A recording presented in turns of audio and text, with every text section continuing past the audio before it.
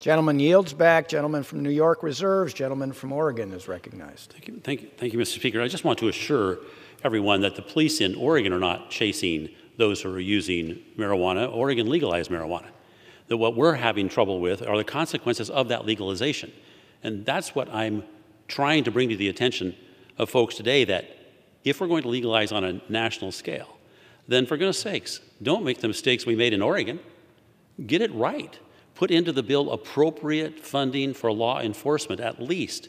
By the way, we should put in a lot of other things too, which I previously mentioned.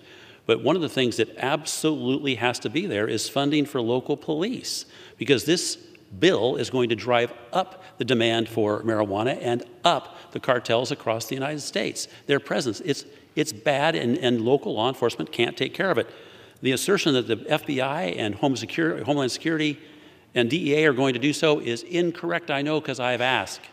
And we have nothing from the Attorney General helping us in that space. So what I'm saying is, you're going to do this, get it right. I reserve.